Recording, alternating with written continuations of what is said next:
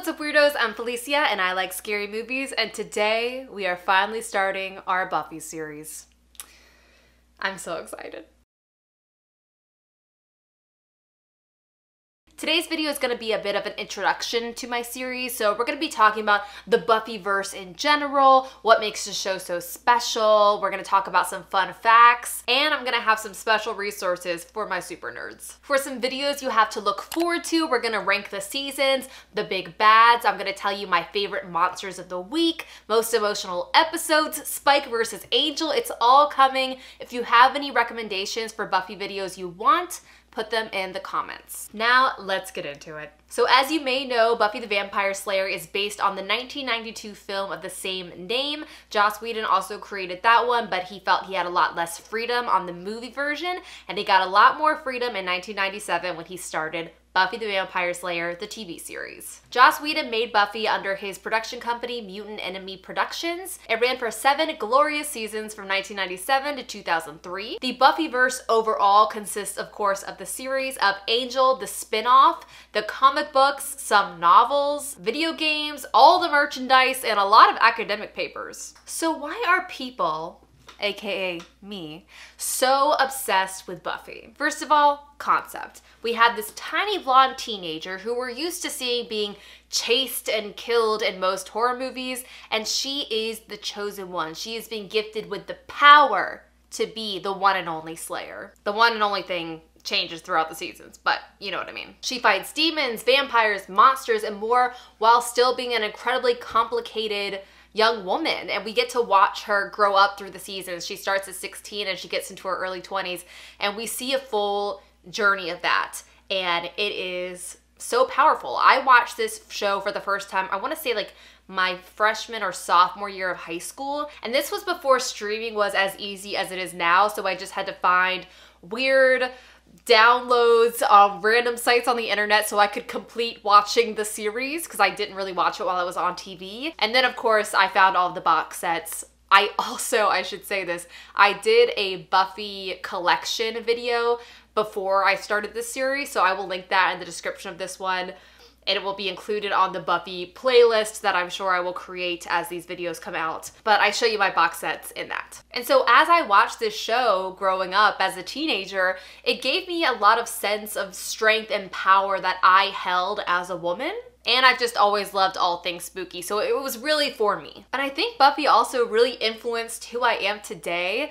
Something I love about our hero is that, yes, she is a fighter, she is the hero of the story, she is fighting tooth and nail every single episode with all kinds of power and weapons, but she's also pretty girly and silly. She likes shoes and wants to be prom queen, and I feel like that is a lot of like who I am, where I kind of, it's girly gore. I mean, it's literally what my channel is called. It's like the two sides of me. I'm cute and I like lipstick, and then I also love blood and guts. It's like, it's who I am. And I think a lot of it came from Buffy. Next is that even though we always have these supernatural things going on, at the end of the day, it's a character-driven show. Joss Whedon is famous for making characters that you love so deeply and then killing them off. But we truly have some incredible characters with insane character arcs on this show. The Scooby Gang, of course, consists of Buffy, her high school friends Willow and Xander, Giles, her watcher, and then other characters come into that such as Anya and Dawn and Tara. But we have this group of friends who are ultimately more powerful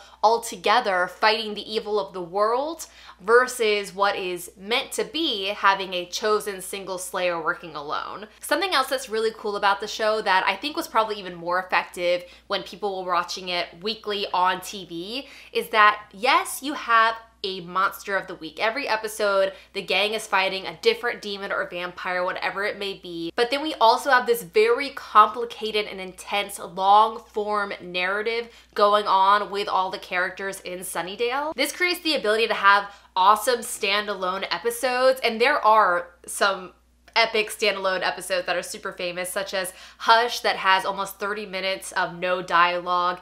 Once More with Feeling, which is a full musical episode. Like, they definitely work as standalone episodes, but there is overall a big bad that they're fighting throughout the entire season. And then, of course, the emotional journeys of all the characters that rise and fall and rise a lot. Something else this show has is, of course, the Buffy speak.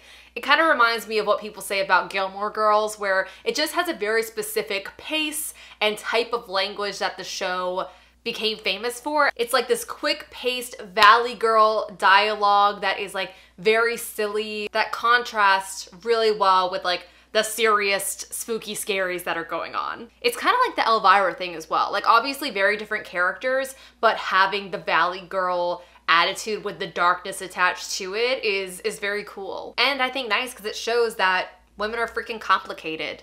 They're complicated beings. And Buffy's complicated. Now here are a couple of resources. First of all, where are you gonna watch it? If you wanna watch Buffy along with me, I'm rewatching it right now as I'm making these videos. You can watch it on Hulu or Amazon Prime, and probably other places. I'm also gonna recommend a Spotify playlist called Buffy the Vampire Slayer, Welcome to the Bronze. If you know the show, the, nightclub, I guess, that all the teenagers and young people go to in Sunnydale is called the Bronze. And one of my favorite things about the series is every week they had a different cool indie band playing on the show. So this playlist was created by Jesha Stuckanis, I think, and I will link it down below in the description as all these links will be. But if you just want to groove to a bunch of bands that played at the Bronze, this playlist is for you. It is awesome. Next, I haven't really talked about the fashion of the show, and I don't know how much I will, but it definitely influenced how I dress. But there was a great Instagram account that I think is the most active one I could find called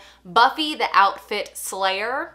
I will link that, of course, down below as well. I don't know who runs it, but almost every day they post a different Buffy outfit or outfit from a different character on the show. It is so great. And the last thing I'll tag below for you is the Buffyverse wiki. They have everything on there from all the character breakdowns to every monster that has appeared on the show, a breakdown of all the big bads. Anything you could possibly want is on this Buffy wiki. And now a couple of fun facts, or really what could have been and what will be. So we actually almost had a couple of more series spin-offs that didn't get the green light.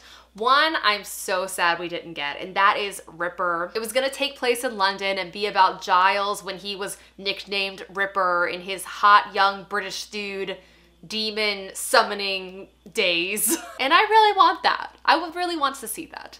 And the other thing we didn't get is an animated series that Joss Whedon really wanted to make happen, but unfortunately it never found the right home. And then what may be coming. So in 2018, you probably saw that they announced a Buffy reboot. We don't have a ton of information about it yet. Of course, Joss Whedon is an executive producer. We do know it's gonna stay with the mythos of the show and stay in the Buffyverse. And the only other thing we know is that it might potentially have a Black actress playing the new Slayer, which I think would be really awesome. And I think that's it for this first video. I'm so excited for this series, guys. I don't know how long it's gonna last. I'm assuming around 3 weeks. It's gonna be a bunch of videos. If you have requests, get them in early so I can make them.